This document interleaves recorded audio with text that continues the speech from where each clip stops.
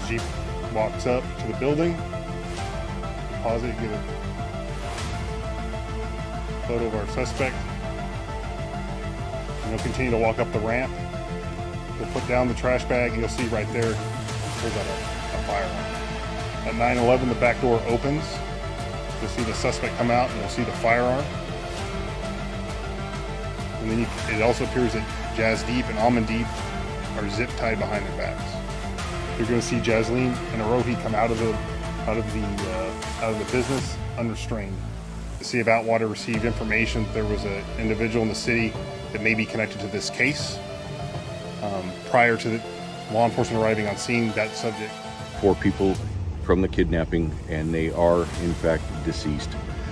We are still working. We've got crime labs coming in from Department of Justice, and we're going to be most of the night processing the scene.